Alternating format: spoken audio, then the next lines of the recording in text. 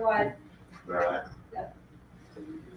All right, good morning. Welcome to Bagels and Business for November. And great topic today, raising capital during the pandemic. And I'm just going to get right into it. You got a lot of cool things to say. So I'm going to introduce Andy Jorgensen here from the Salt Lake Angels. And I'm just going to turn time over to you because I got a ton of questions and we've been chatting and I think we'll just All right, kind of get going. So let's get rolling. I don't know if I'm in the right position here. Thanks for joining me this morning, all of you. I'm going to introduce myself first because I don't like to talk about myself, and so I like to get it out of the way in a hurry. So I am on the executive committee for the Salt Lake Angels. I've been kind of running it solo for the last couple of years, but now I have a little bit of help, which is good. I also have Lighthouse Investments, which is basically technology centered, but there's more to it than that. And there's about 90 companies in that portfolio. A lot of them here in Utah. And I also work with some of the other incubators and sort of startups. Let's call it the startup community. I float around the startup community fairly well here. I sit on the boards of about 10 different companies, all in the technology space except for one. And I've been doing this for a really, really, really long time. And there's my contact info at the bottom. All right. Does anybody recognize this picture? No. This is a fairly famous photo from pre-Renaissance. It's called I think I've seen it, but I don't remember why. It's called the Dance Macabre. All right. The Dance Macabre, because we have a theme today, is from the Black Death, also known as the Black Plague. And if you remember anything about it, it was called the Black Plague because people's fingers would turn black. That was one of the first signs that maybe people had it. And most pandemics usually last 2 to 3 years. This one lasted a little over 4, depending on where you were in Europe. But it kind of started out around Italy and then moved north and then moved into Russia and kind of lasted about 4 years. It came in through Southeast Asia, through rats and fleas on the rats, and ended up going to humans and wiped out about half the population of Europe. Pretty good track record compared to the current pandemic, what you say? We're doing pretty well in comparison of doing. 2 things kind of happened because of this. The Vikings, who had been, pursuing the ocean's blue very, very willy-nilly, were so devastated by it that they stopped. So you can imagine what the world would look like differently if they got going. And the other was the entire system of government in Europe was based on sort of a top-down approach of what's good for the Lord is good for the manor. And all of a sudden, all that changed. Anybody want to take a guess how that changed? All right, I'll keep going. Interactive group today. What happened afterwards? Well, the decks kind of got reshuffled. Everything was turned upside down. The biggest factor was when you lose half your population and you're in a system that is based on what's good for the Lord is good for the manor, suddenly the manor doesn't have any workers. So the workers who were left demanded higher wages and better working conditions. Sounding familiar as a theme for anybody in the room. Resource scarcity. There was not a lot of supplies in the supply chain. Things were getting backed up. Things were getting overloaded. There was rapid inflation. And like the inequality within the whole society, these manors in the whole feudalistic society basically collapsed because the people at the top of the food chain were kind of addicted to having all this cheap labor and indentured servants and everything else, and all of a sudden those people weren't there anymore. So with that, the whole social order got turned upside down. It led to the rise of what they call the merchant class, right? So it wasn't the middle class per se, but the more educated, the more industrious members of society ended up starting to rise, corresponding with the fall of the people on the top. So the first social mobility. And then those people who are better educated and now had some economic sort of influence over their outcomes, let's call it, because they weren't just working for the head of the matter, they were working for themselves, led to huge increases in innovation. Productivity went through the roof. It had to, because you're dealing with less people, and craftsmanship became a huge thing. So again, these people were working for themselves.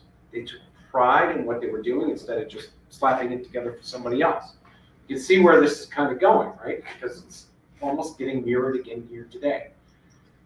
The other big thing around innovation was around medicine, right? These people are just being devastated. So you start having your first incursions into building sewer systems and looking into causes of death, like dissecting people, right? The very precursors of doing surgery happened at this time. And with the sort of collapse of feudalism and the whole serf thing, you ended up with freedom of movement.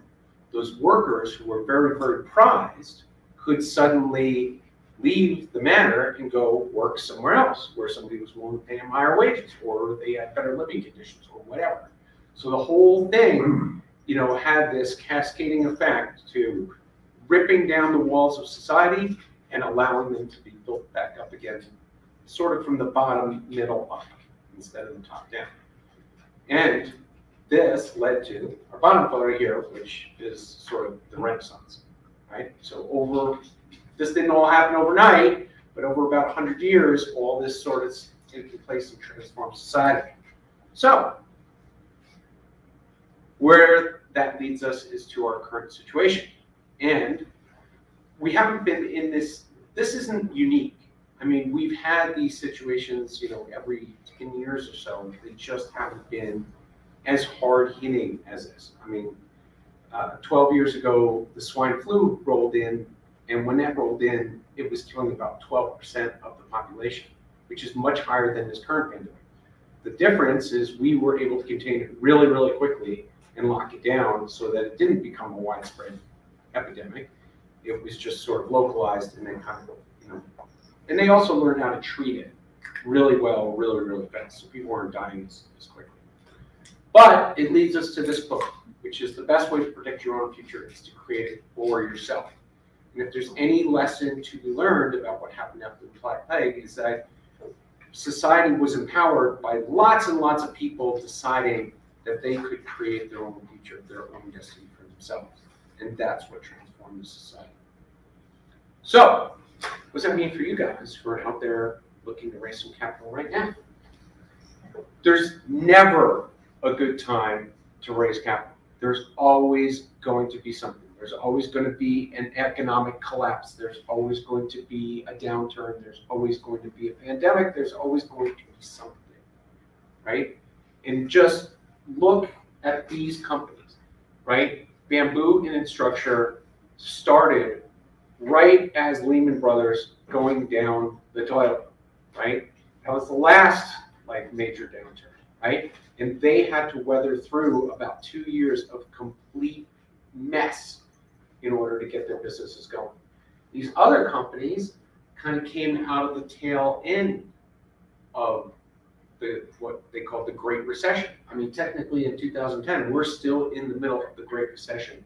And these companies, would anybody like to be an owner of any of these companies on this list right now? They would not be here. They would be driving their, what was it, Ferrari or Corvette? So they'd be driving their Ferrari around I-50.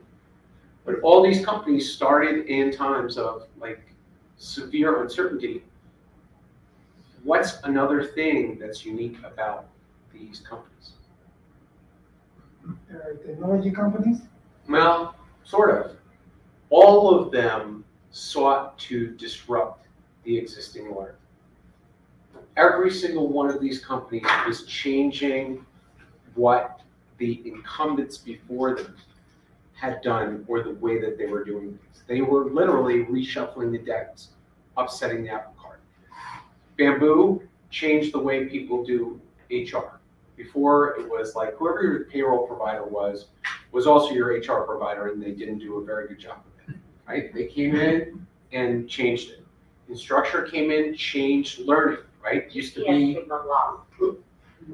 be your teacher was up here at the front of the room, and they'd sit there and tell you all the lessons you learned on the whiteboard or the chalkboard. Instructure came in and said, hey, I think there's going to be some computers in the classroom in a couple of years. I mean, in 2008, do you think that was kind of like a stretch to say maybe there'll be computers and tablets in the classroom? But yeah, that was their thesis.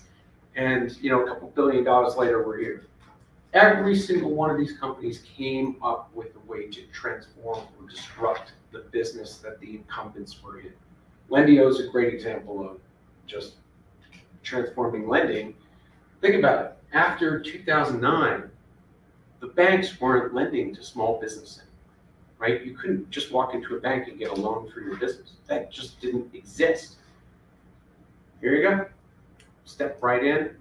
$1 billion later, we've got a very, very nice, robust exit for a lot of happy people driving their cars. All right. So, what does it mean for us now? Right? We're right in the middle of pandemic. You know, if I'm sitting there trying to raise some capital for my business, what's the environment that I'm sort of living in? Well, it's actually a remarkably good one. And the reason is, last year, people like me got our wallets fattened significantly. And it's because, like, across the board, all these companies that have been hanging out there for anywhere from 10 to 15 years, you had huge multi-billion-dollar exits. Now, at the end of the day, you know, some of these companies were just massively financed, and they weren't necessarily, you know, the average Utah didn't have any sort of stake in them. Some of the average Utah didn't even know about it. Maybe you're driving down I-15, you see 1-800 contacts on the side of the road, or you see the Finicity building up by Midvale or Murray. You know, maybe you passed their buildings, but you had no idea what these companies did, right? Anybody know what Galileo did? Debit cards. If you think about 15 years ago, you had credit cards, but you didn't really have debit cards. Well, that's another company that just capitalized on the move from credit cards to debit cards. There's probably 30 other companies that exited last year that you've never even heard of. You probably maybe drove past Point of the Mountain, looked at one of the logos on the building and said, I wonder what the company does, right? But what does $30 billion mean to the average Utah?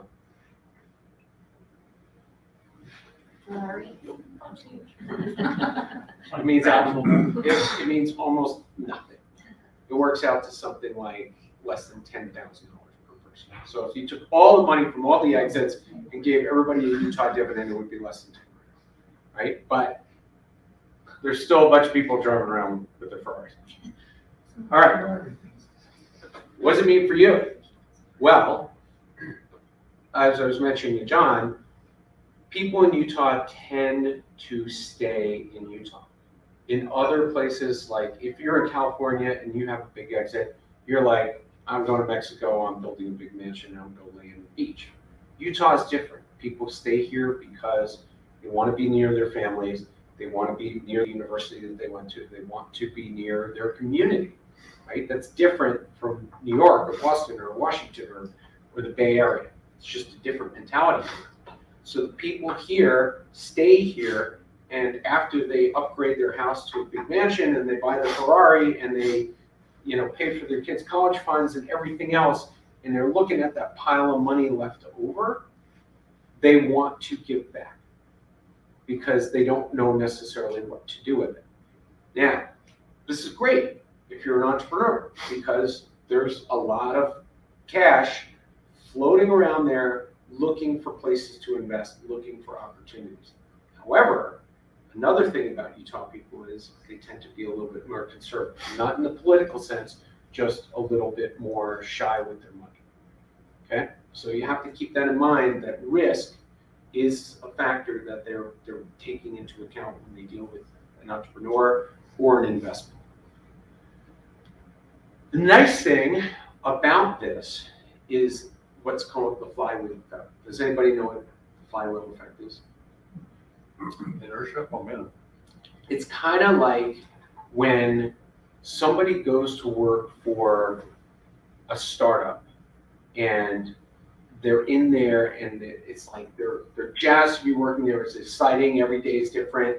Like they're just pumped, right? Because it's not like a job that you just go to and it's boring and it's like the same thing every day. With these guys, they go to a job and they're just stoked. They're not set into necessarily a single role or duty they have to do. A lot of startup people end up doing lots of different things, and that's exciting for them. They become jack of all trades. One day you're doing marketing, the next day you're doing sales, the next day you're doing delivery, the next day you're doing, you're the janitor, you're emptying the waste baskets. But what it creates are these startup hyper employees, these people who are sort of addicted to the game versus somebody who's, working in, I've been the accountant at this company for the last 30 years and this is all I do. You've got people who are just like pumped to be part of the next startup. The difference between Qualtrics and Podium is like, Podium is Qualtrics with text messages. Right? And it's just like you take all the employees, hey, we did it here once, we sold it to SAP for $19 billion. Let's go up the road 2 miles and do it again. And that's what the startup hyper employees look like, right? They're ready to work and they're ready to go, bang another win out, right? Now, the other thing I was talking to John about earlier was that this isn't just tech. It's across the board. Like this sort of Utah miracle that's happening is happening to companies of all sizes, of all stages, of all stripes. It doesn't just have to be the tech sector. We focus on the tech sector because that's the most scalable, right? At the end of the day, we look for scalability as one of those criteria for investment. And guess what? Once you write the software, you can print it as many times as you want. And so the Silicon Slopes tends to get more of the attention because of that, because the exits are bigger, because of the scalability and everything else. But it's not just that. If your business is something other than tech, there's still room and opportunity for you as well. All right. So, has anybody ever heard of the 5 T's? Technology, team, traction. What they are? Tell you what they are. Has anybody ever heard of them before me showing you on the screen? No. Okay. So the first thing is making your company attractive to investors. And about, I want to say 7 or 8 years ago, the guy who's running Purple talked about what it makes to make yourself an attractive company. Have everybody heard Purple mattresses? Mm-hmm. Not a technology company, right? But still a resounding Utah success when it comes to business. And they've been playing with those little purple things for years. And then 2015, boom, it just went through the roof. So the 5 T's kind of comes out of how to make your company attractive to investors, to make it, sort of, what's the word I'm looking for? Checks all the boxes, right? You want your company to check all the boxes to, in the investor's mind, take some of that risk, right? I mentioned they're conservative. You want to take some of that risk off the table for them so that they feel comfortable with you, they feel comfortable with what you're doing, feel comfortable with their investment. So, the 5 T's. First, have you ever heard the expression, bet the jockey, not the horse? Yes. Okay, team is very, very important to investors. We don't want to see, hey, write me a check for $250,000 and I'm going to hire my brother, my wife, and my son to run this company, and I'm going to pay them each, you know, $250,000 a year. That's not what we're looking for. We're looking for well-formed teams. It doesn't have to be fully fleshed out like every box on the org chart covered, but we want like a good, strong founder and co-founder, and we want them to kind of complement each other's deficiencies. Like one could be good at technology, the other could be good at sales, or one could be good at manufacturing, the other one could be good at partnerships and distributions, right? We want people who kind of complement each other's strengths and weaknesses, right? In addition to that, if you do, everybody has blind spots. Everybody in this room has something you're good at, and they have something they're not good at. And usually the things you're not good at are the things that you dread doing, and you procrastinate, and you put them off until the last possible minute because you don't like doing them. Very often there's somebody else in this world who likes doing that thing that you don't like to do. Well, that's a good person to have as a partner, right? But when it comes to you and your team, then you don't know what you don't know. And that's where that board of advisors comes in.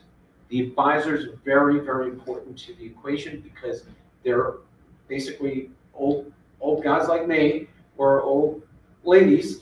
There's plenty of people here who've come up on the other side of the gender fence in Utah, which is great about Utah because Utah has I think the lowest income inequality in the country, something like that. Some crazy statistic like that. But there's an equal number of men and women out there who can be on your boards and serve as mentors, right? The next T is technology. It doesn't necessarily mean software. It doesn't necessarily mean hardware. It doesn't necessarily mean tech. It means what is your sort of competitive advantage. There is really no business out there that you guys could do right now that won't involve technology in some way, right? And using it to your advantage to create a moat or a differentiator or some sort of advantage for your company.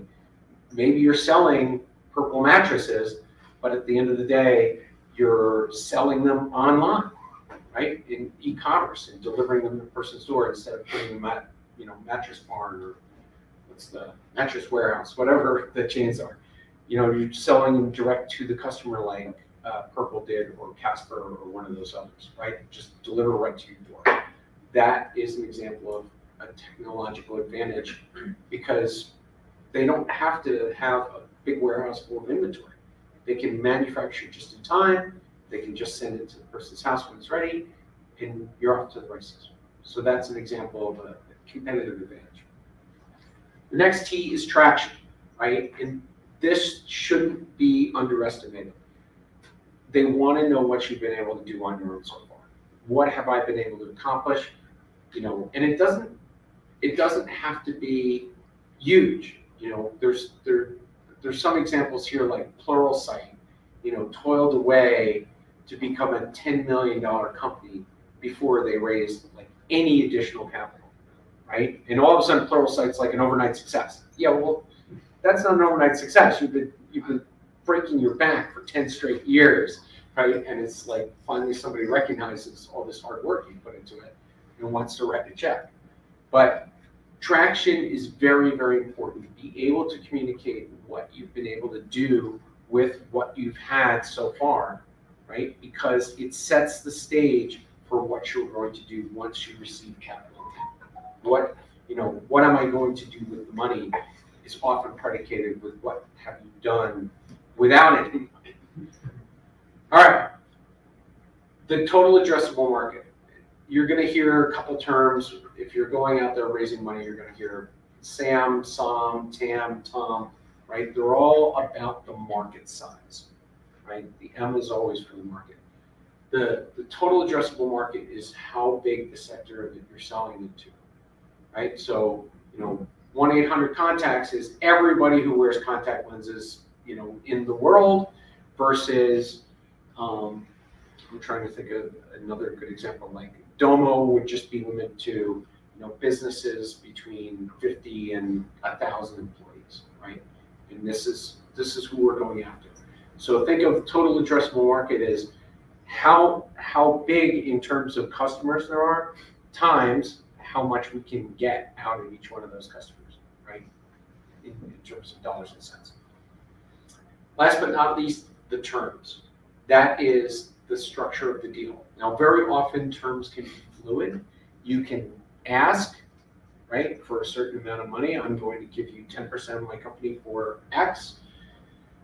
Shark Tank is the worst thing that has ever happened to entrepreneurship because it's completely unreal, right? You have this guy sitting in the front of the room going, I'll give you $50,000 for 50% of your company. And this guy's got $1 million business and he gives it up, right? It's like, what are you doing? That's not necessarily reality. It's an over dramatized, sense of reality. And what these people are giving up is sort of access. I want Mark Cuban on my board because it's going to make a difference in my business. But at the end of the day, the terms that you get with your investors are going to be a lot more favorable to you, a lot more entrepreneur friendly. But it's got to be negotiated, right? And you can set up a certain framework. If you give me $1 million, you're going to get 10% of the company, and all that stuff is going to be on the table in the beginning. But the terms have to be good for you, and they also have to be good for the investors, right? So it's like everything else in life, it's a negotiation.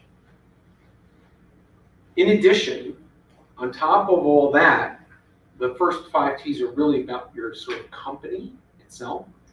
These last 3 are really about you as CEO. So one of the most important things is coachability.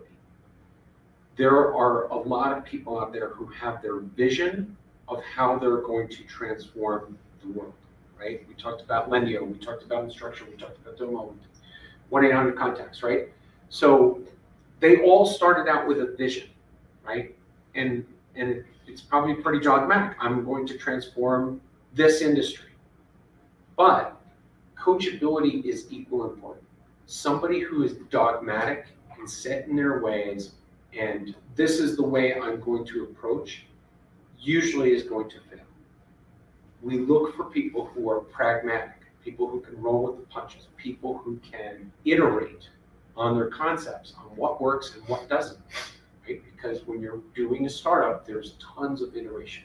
You're always going to be sitting there trying different things, seeing what sticks to the wall, seeing what people respond to. It could be marketing messages, it could be pricing, it could be your product iteration, it could be tons of different things. But as a CEO, you need to be able to just pull multiple levers at the same time and see what works. If you're a dogmatic, set in your ways person who's not going to change things, then you're going to end up, sooner or later, you're going to run against a wall, right? So coachability is very, very important because it goes back to those advisors. They're going to tell you, based on their experience, to try different things. Hey, I did this 10 years ago, it worked for me. Go try it, right? Next thing, honesty. 10 years ago, Utah was the investment fraud capital of the world. So you have a lot of investors who are absolutely petrified to write a check because of that. Now, things have gotten much better in the last 10 years, right? There's a little more transparency going on. There's a little bit more honesty going on, and there's been some successful exits. So if I get $1 million check over here, I'm probably willing to forget the $10,000 check that I wrote here where I got ripped off, right? So, good outcomes suddenly make the bad outcomes seem a little bit more erasable. But if there's something not right about your presentation, if there's something smells fishy to investors, they will run and they will tell other investors. I talk to Park City Angels at least once a month. I talk to the guys at UA2. I talk to the people at Venture Capital Advisor. If something smells wrong, everybody knows about it in less than a week's time. It goes really, really fast. The flip side of that is equally important. If you've got something good and you're generating buzz around it, and everybody loves you and trusts you and thinks you're a great entrepreneur, the opposite effect happens. You start you start gathering some speed, and you start gathering some credibility, and all of a sudden the herd mentality kicks in and everybody wants to write you a check, right? So honesty is the best policy, and it's really the best way to approach any situation. Last but not least, very often, let's say I'm an entrepreneur, I think I need to raise $500,000 to get this idea off the ground, and it's going to last me for the next year, right? Let's say that's my thesis for raising. If in less than a year you burn through that $500,000 and you want to keep the project going, you're probably going to need what's known as a bridge loan or something, some sort of continued financing to keep your company going, right? The people who are most successful in raising those bridge loans to getting that next check before they get to, sort of a larger financing round are the people who are very, very accountable for their actions. So it's not just being honest on the front end, but it's also being honest on the back end and doing what you say that you're going to do. That, pound for pound, I will tell you that the people who come back with their hat in their hand saying, I ran out of money, I just need another $250K to get me through the next 6 months, can you please write me a check? Those guys who have been accountable are the guys who get those checks. The guys who I said before, like, yeah, I hired my brother and I hired my wife and I hired my cousin and I paid them each $100,000. Yeah, they don't get that extra check. They never do. All right. So where do you go? Anybody know? Go right here. Give me the list. All right. So for early seed stage stuff, right? I want to get my idea off the ground. I've got a little bit of traction. I want to move my business forward. I mentioned it before. Salt Lake Angels, Park City Angels, and in Utah County, it's UA2. Angel groups are sort of a weird animal, right? It's a bunch of people who get in a room that they see a bunch of deals, just like Shark Tank, and some people raise their hands and some people say no, and then you have these sort of shifting groups of investors, right? So, for maybe I'll invest in tech companies, but I won't invest in healthcare, or maybe I'll invest in consumer products, but I won't invest in who knows. But at the end of the day, you get 60 people in a room and their interests are going to be different. Their comfort level is going to be different. Their check sizes are going to be different. You're working the room and hopefully you can get 10, 12 people to all agree to invest in you. Most of the angel groups are going to work that way. There are bigger syndicates, like some of the angel groups are starting to go beyond Utah borders and cross into Idaho or cross into Colorado or down into Texas or Arizona. There used to be a little bit of a Vegas tech scene, but it's kind of got weird down there. So I don't know if it's as burgeoning was. And then there's always California, right? So the angel groups, like, yes, they're here locally. You can stand up in front of them and talk to them, but a lot of them have graduated to doing things on Zoom meeting and syndicating beyond Utah borders. So just think of it that way. And then if you're a little bit further down the pipe and you've got some traction and things are kind of going, there's these venture groups that have kind of set themselves up for like that early stage check. These are checks that are somewhere between 50, 100, 250, something in that range. So Beehive, Kickstart, Album, Peterson are all writing checks. You probably, of those four, Kickstart's the one you've probably heard the most about because they've been around the longest. They're on their third or fourth fund, right? What is different about these venture seed things is they don't necessarily, they raise a fund, they deploy their investments, and then they repatriate those into their investment, right? They don't take the proceeds and reinvest like a mutual fund will, like when you guys are investing, right? So the reason I'm bringing this up is the timing, right? If you read the paper that Kickstart has just raised fund 4, and they raised $150 million, then you know that there's money in the wallet to go after. But if Kickstart's at the end of round 3 and they've just got like $1 million left in the tank, then there's more competition for that final million. So one of the ways to play this sort of angle is to find out when these people are raising, when that money's in the bank, and when their coffers are full. Right? So a good place to often see this is either PitchBook or Crunchbase. Will both have like databases. I think PitchBook you have to pay for, but Crunchbase I think is free, and you can see the status of what their funding levels are. All right, how am I doing on time? Great. Okay. All right. So, what's the most important thing? Don't go in unprepared. If you don't have your pitch dialed in and you go in front of an angel group, like I said, word spreads really fast. If you go in and fail in front of Park City Angels, we're going to know that your presentation was a disaster the next day, right? If you go in and kick butt and take names, we're going to know that as well. But if you go in unprepared, the chances of failure are higher, right? So there's tons of resources here in Utah for you to take advantage of. Part of that is that giving back that we talked about before. When entrepreneurs have successful exits, they kind of want to spread it around, right? So one of them is right here, right? Here at the mill. And then Goldman Sachs 10,000 Small Businesses runs down second floor? Second floor. Okay. And then also, is the SBIR still here? SBDC?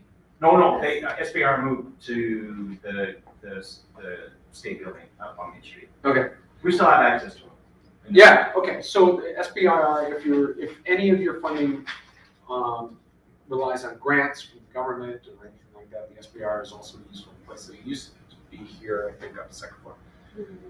Another place where you can go and pitch and practice in sort of let's call it a safe space, but it's not really a safe space, is 1 Million Cups, right? So 1 Million Cups allows you to get up in front of a bunch of people drinking coffee and pitch your business. And it's a helpful way to go in and rehearse sort of, how you distill those 5 T's out to the rest of the world, right? And get your narrative kind of dialed in.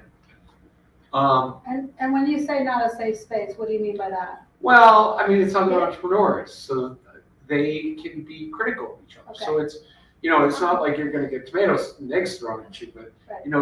they're going to be critical because they're going through it themselves. So is it kind of like Simon Cowell on The Voice or something like that? More or less? No, it's not that. Yeah, it's not that bad. I mean, I think it's more peers. yeah. They try. You're not going to get a pat on the back attaboy, right? You're going to get constructive criticism. Which is really good, actually. Hopefully. It's some people, if you're afraid of public speaking, which I am, Yes. right? then that could be daunting, right? Getting up in front of people. I'm the worst at public speaking. I just get up here and ramble. All right, so 1 Million Cups again. It's pitch practice, right? Just think of it that way. VentureCapital.org. I would say that the program is very good. What VentureCapital.org does is for about 4 to 6 weeks, they put you into an environment where you have anywhere from 6 to 8 mentors who will work with you on your pitch and nothing else but that, right? They will, hammer it home, sometimes with different results, right? Sometimes the results are great, sometimes they're not. Their track record is phenomenal. Something like 70% of the companies that go through that program, and it's free, get funded. But you have to get in, right?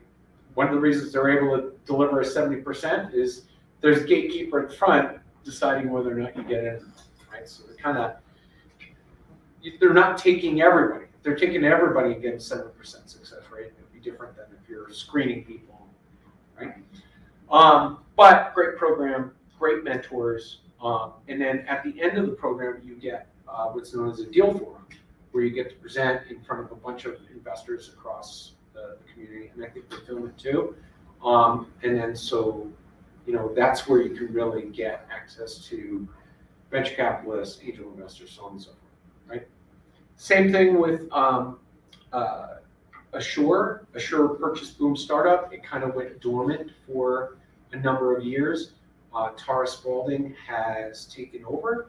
She is running a program through there that is covering multiple facets of raising capital. They do pitch contests and startup contests. So you can win yourself a little money if you enter these contests. There's usually anywhere from 36 to 50 companies in it, and then there's probably 4 categories at the top of them. If you win your category, you get some money. So it's kind of cool. Investable is here. I don't believe they are free. I think they do charge a little bit of equity to go through the program. I haven't talked to them in a while, so I'm not sure if how they're still doing that. But they also have a very good track record of getting people capital raised. I would say Investable is probably for somebody who's a little bit more advanced, a little bit more later stage in their development. And the same thing with Rev Road. Rev Road is down in Utah County. They have a great facility, great resources. Their model is a little bit different. They bring people into their space, and then you're working in their space, and they're coaching you every day. But I've invested in probably 6 or 7 companies that have come out of Rev Road.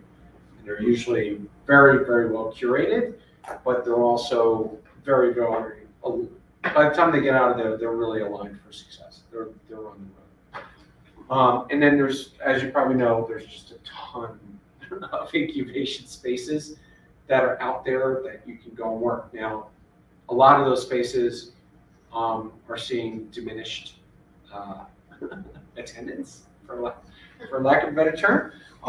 But some of them are like Kiln and WeWork and that kind of environment. They're good because you're able to be in a place with other entrepreneurs and things are kind of buzzing and hopping, and it's a good ecosystem.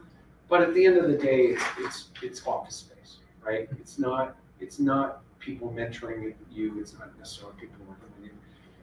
Those environments are great because of the buzz, because of the activity, because of the idea sharing, but they are also what you make of it, right? Some of these other things are people kind of pushing you and stewarding you along, versus an incubation space is kind of for really self-propelled people who kind of know what they're doing. So let's talk about strategies, and I'm coming to the end, and I'll open it up for questions. So used to be raising about 12 months worth of runway. I have been telling everybody that while money is plentiful right now and people are pretty flush, it is taking a longer time to raise that money. So try to raise about 18 months worth of cash for you to go through, and then budget accordingly, because again, while if you're a good entrepreneur, that bridge round is easy to come by, it's also something you don't want to do, right? Because it can depending on how your deal is structured, it can dilute you. You're giving up extra equity early on in the process that if you were more economical with your cash, you could give up that equity later at a higher price and a higher valuation, right? So plan for about 18 months. Not to subject everybody to buzzword bingo, but know your metrics, right? People are going to ask you, how much you pay to acquire a customer? They're not going to say that. They're going to say, what's your CAC? And if you don't know what your CAC, they're going to call you out on it, right? Lifetime value, right? Same thing. It cost me $50 to acquire a customer. I can extract $250 out of that customer over their life of me being a customer. That's the metrics of my business, right? ARR and MRR is like everybody and their mother is addicted to the subscription model. Everybody thought razors was kind of like, fun and unique, but doggy chew toys, arrive at your door every month to get your doggy chew toy every month. Everything now is under a subscription model. You can find a way to get your customer and keep them paying you over time, right? That is a beautiful business model. And so they're going to ask you what your ARR and MRR are. All right. When we started this conversation, we talked about labor and what's happening post-pandemic, right? All of a sudden, you know, labor is hard to come by. Everybody's struggling. And it's not just the restaurants. It's call centers, it's the technology companies. Everybody's struggling to find the people who will do the job that they want to do across the board. Utah's at what, 2.8% unemployment? That's called negative employment at that point. So one of the things that you can do is make the staff that you have go further. So plan to invest in technology, automation, anything you can do to make it so that those people that you do hire go a little bit further, right? All right. The next thing is, it's easy to put out the big blueprint to scale like crazy. You know, we're gonna raise 500,000, then we're gonna raise 1.5 million, then we're gonna raise 5 million, and everything's gonna go, you know, swimmingly across this great financing round, and we're gonna go to the stratosphere. But when you plan the path that gets you to cash flow positive quickest. You never know when this capital is going to dry up. You never know when the next 1929 is going to happen. So if you have a business that if you receive no more additional capital ever, and you're still cash flow positive, you can keep that business going. If you're building a business that's just addicted to the next raise, the next raise, the next raise, and it's never profitable, right? Which happens during boom times, right? I mean, if you remember Amazon, right? Amazon said we're not going to make money for 20 years, right? We're just going to keep pumping capital in and never make any money. Well, yeah, for 20 years they lost money. Now they're making money, but you know, it was just an endless supply of investors going like, well, I have to write another check here, another check here, another check here. Same thing's going on with Tesla, right? Tesla is just raking in the money, and you know, they're not showing any profits here. They're just deploying capital. But for you know, you're not Elon Musk. You've got to look for how to get to positive cash flow as quickly as you can, and then you can play from there. Getting to positive cash flow will make you a more attractive company for investors, right? Because it's like they don't feel like they're signing up for the end of this check chain. All right. The next thing is once you raise your first round, look for pathways to your next round.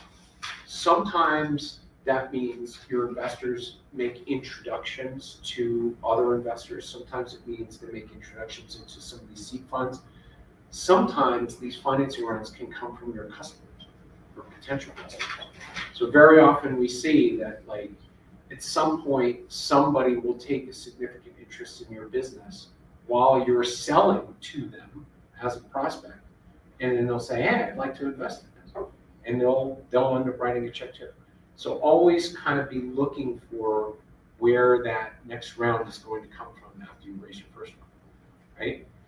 The nice thing about it is if you do it right, this person could be your potential acquirer, right? It very often we see somebody that is selling to a customer, and you know, they try it, they like it, and next thing you know, that customer is buying it, you know, as part of their. Last and most importantly, be careful who you take money. I can't say this enough. You know, we kind of talked earlier about investor fraud. There are vulture capitalists here, and they will take your company, right? They will, you know, get you to a point where you've got something successful, and they will take it from you. So you have to look at the reputation of the person that you're taking money from. You don't have to worry about that much with the seed funds and stuff like that. But if you're taking money from an individual, you know, ask them, you know, who you have invested in before. Can I talk to them? You know, what was the outcome of that investment, right? And if somebody is, you know, writing checks, and every single check that they wrote resulted in a lawsuit 3 to 5 years later, then run from that person, because that's not a person you want to be taking money from, because they'll either tie you up in court for years of your life, or they'll take your company from you, and you don't want either one of those things to happen to you or your families. All right, now, I promise I don't bite. More or less. Ask me questions. All right. I got to follow up from what we were talking about earlier. If you go back one slide. Yep. The very thing, plan to raise at least 18 months worth of runway. Mhm. Is that a single raise, or was that multiple raise, or what? How That's kind of does that look? your first trip to the tank, right? Your first trip to the gas station. Don't, a lot of people will tell you it's 12 months. Try to raise for 18, just because you never know, right? It's better to just have a little bit more, just in case. Right now, it's a really entrepreneur-friendly environment to raise capital. But 4 years ago, it wasn't. 2017, 2018, were really, really tough for entrepreneurs here to raise money, right? But then, the pendulum swung the other way. But, you don't know how fast that pendulum is going to swing. And you don't know, which direction it's going, if it's becoming more entrepreneur-friendly or less. So by having a little extra cushion, you're just protecting yourself there. And for investors, it's not going to seem like an unreasonable request to go from 12 months to 18 months. It's not a big deal. Do you have good resources to calculate your customer acquisition costs? Because it seems like to me, it seems like a very complicated way to do it. It is. It depends on the business, right? If I'm running an e-commerce business, I can get that data right out of Google Analytics and look at my ad spend and stuff like that, right? Those things become easy to calculate. If I'm running, a bunch of dry cleaners, right? Say I've got 6 or 8 dry cleaners and they're all across the Wasatch Front, and I'm putting, those postcards in the mailers that arrive at your door, and maybe I'm running a billboard on I-15 every once in a while, and maybe I've got an ad in the newspaper. Customer acquisition cost becomes harder to calculate. And that's why you'll see lots of people have questions like, well, how did you find this? How did you learn about this, right? They're trying to justify that spend. So it depends on your business. It's not always a precise science, but try to do your best in understanding how your customer found you and how much you spent to get them in the door. Right, so based on that, do you know any resources that give you a good comprehensive guide or how to do it? Yeah, I in the past have used just Excel, Okay. where I create what's known as a funnel, right? And at the top of the funnel, let's say I run an ad on Google, and that ad's going to appear to 500,000 people. Right. And then of that, 2% are going to click. And then of that 2% who click, if I'm doing it really well, 3% of those are going to buy something. And then I look at, okay, what's the average cart at the bottom of that, right? And it doesn't necessarily have to be any sort of software you buy. You could just write it down on a piece of paper. This is what I'm doing. But I would approach it from the top of the funnel all the way through their journey to making the sale, and looking at your spend on each one of those lines. HubSpot kind of has you can use HubSpot to track your customers and spend and all that too. But it's not super cheap, but the mill does give you a discount for 90%. What's that called? HubSpot. Yeah, HubSpot has a really good startup You program. can start for free. Yeah, that'll let you do it. And it gets expensive over time. I does. mean, the company I'm working for now, they were the first year they spent $6,000, the second year they spent $11,000. Yeah, this year that's they the spent problem with it. $17,000. Yeah. It's like, So you probably want You to know. transition or something, or get wanting to use it, have money to use it, I guess. but yeah, that's why they're giving it away so cheap for the first years. Yeah. Once you're You get in that there, it's hard to move. It is.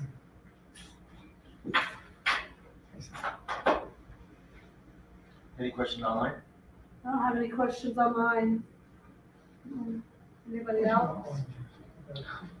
What is your chance? What is the, is there an application process? What does it look like if you wanted to pitch to Selling Angels?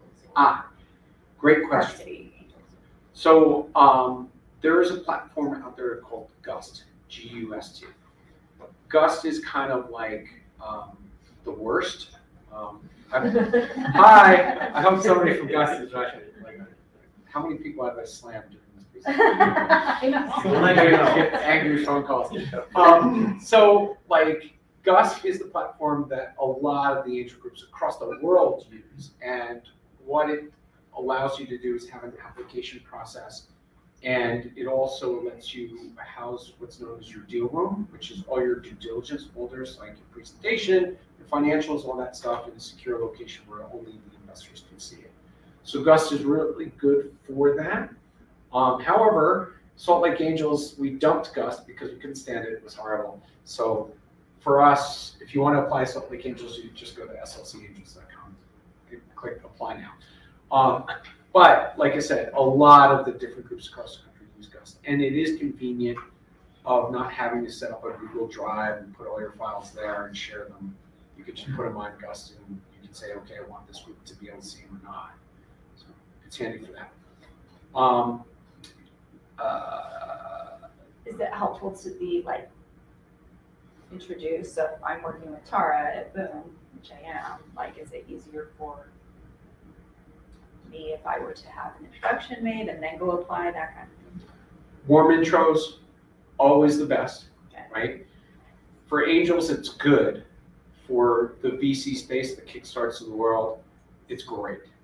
A warm intro gets you miles ahead of a cold knock on the door, right? That's, like I mentioned before, the community here is kind of small. We don't kind of talk to each other. So that warm intro, you know, it's a form of credentialing for you. And so, like, if Tara likes you, then we like you too, right? It's kind of that thing. And the same thing, there's people who play in this place that have a high degree of respect, right? So Jeremy Lund over at the U, you know, if Jeremy says you're great, then I'm going to listen, right? If Ted McAleer over at Park City Angels says you're great, I'm going to listen. So there's all these people, you know, when there were events, we would see each other at these events and talk about, like, who's the latest and greatest startup, but since there's no events anymore, there's less of that going on, and a lot of it is kind of moved online. And so we're just emailing each other and saying, hey, I got a really good one, you need to look at this. Yeah. How does someone take your company if they are always kept in a minority position? Lawsuits. A lot of these guys, well, so let's talk about the entrepreneur's blind spot, right? So two of the biggest entrepreneur blind spots, entrepreneurs tend to know their product or their service and their customer, and, you know, how to make those things talk to each other really, really well. But what they don't often know is finance, accounting, taxes, or legal, right? And us, on our side, that's all we're doing all day, is legal and accounting and finance, right? So if you get somebody like me who's sort of a benevolent dictator, I'm going to help you with things. But if you get somebody who's got some malicious intent, they're going to take advantage of the fact that you don't know the legal and you don't know the financial, and they can just tie you up in court with lawsuits. They can just make your life Fine print. It's not just fine print. It's just like, we live in a country where anybody can sue for anything, Yeah. at any time, and you know, it's great, right? Because if you are legitimately hurt, then you have recourse. But it's not great in that, you know, if you're just making stuff up, you have deep enough pockets, which investors generally have deep pockets than the entrepreneurs that they're investing in. They can afford to pay lawyers, and that's the unfortunate side. And I don't say this to scare you. It's very, very rare, but it's happened probably 3 times in the last 3 years in deals that I've been involved in.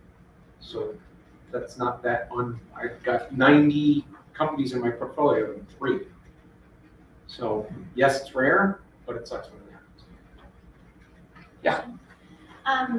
If you have had somebody offer to kind of merge or take your company in to help it stay solvent, to help it, if it's already been in business for a bit. Yep.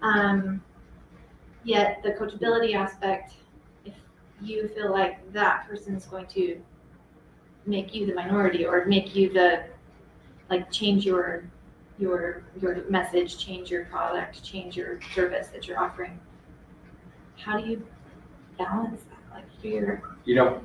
Can't. So let's look at the possible scenarios. So one is, if they're that passionate about it, then just have them buy you out. Just you can buy 100% of the company, and I can continue. We can structure an agreement where I continue to work for you for like a year or 2, something like that, just for transition. But if somebody is that passionate and dogmatic about this is the way that things need to be done, you don't want to be put in that minority position and watch somebody run the company into the ground, right? Because I've been through it. I sold the company. I watched the person. They said we'll sign a contract with you for 4 years to stay on and do it, and I couldn't even make it a year because I watched what they were doing. I went from 100 employees to 3 in 10 months. Oh, wow. So be careful, lesson learned. But at the end of the day, if they care that much about it, here, buy the 100%.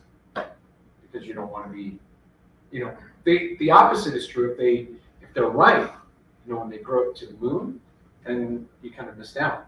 But I wouldn't put myself in. If it's your baby, you don't want to have your baby. So you just want to let them raise your kid and keep it yes. Give them up for adoption. Sorry, you had a question. No problem. I was wondering if you could comment on the likely inflationary trend and just the geopolitical climate and how that affects investors. I guess answer my own question there. But, I am A, not an economist, and B, not a politician.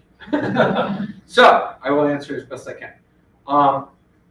I think the supply chain constraints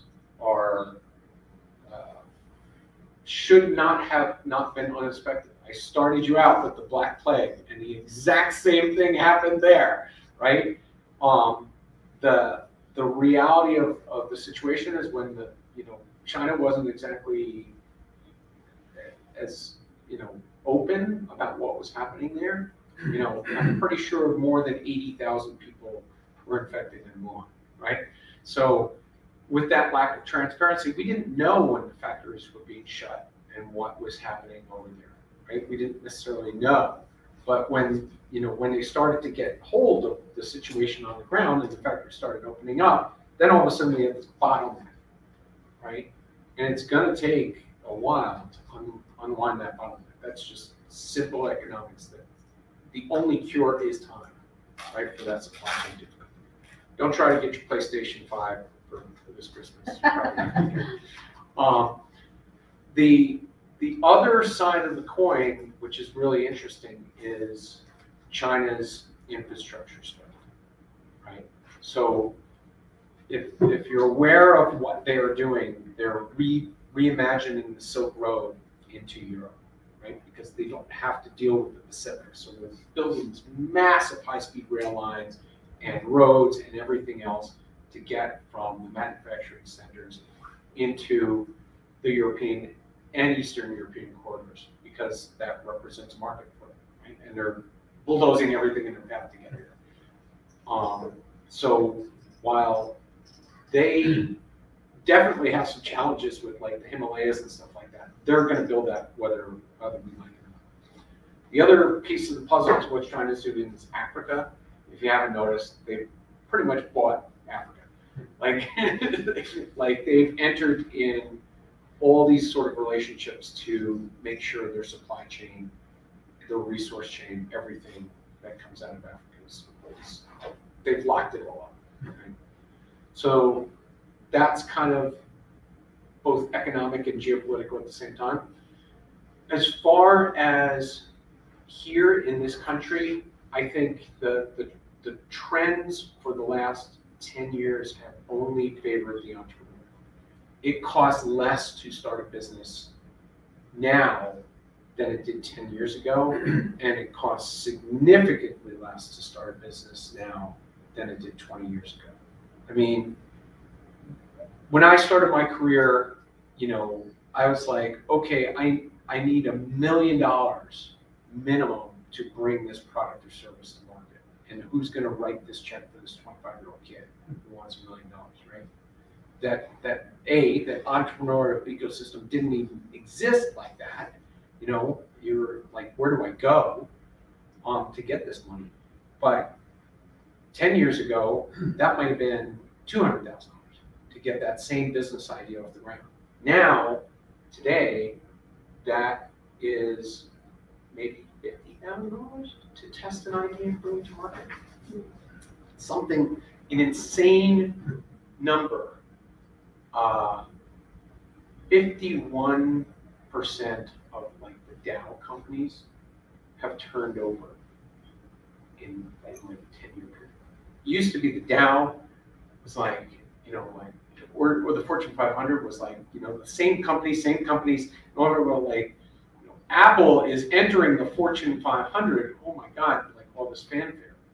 Like now, that is just turning over like almost monthly. Like something like, you know, 10 years ago, 50% of the companies weren't in that list. That's how fast the disruption and innovation is taking over the marketplace. Like just hammering away. Trying to think of Zuora. Is it Zuora? Yeah. If anybody ever gets a chance to look at Zuora's pitch deck from 2016, they talk about this, and it's unbelievable. They predicted the subscription economy. They predicted like mass industries would be disrupted. Who thinks it's a great idea to invest in like taxi cab companies or rental car agencies? Self-driving taxi cab. That's pretty capital intensive. But yeah, I mean, like, you know, you've got a situation where, you know, Airbnb is worth more than all the hotel chains combined. Uber is worth more than all the rental car companies combined. The rental car companies are like on their last legs. When the pandemic hit, they sold all their fleets just to keep the lights on. They have no cars to rent. You know, it's complete overhaul.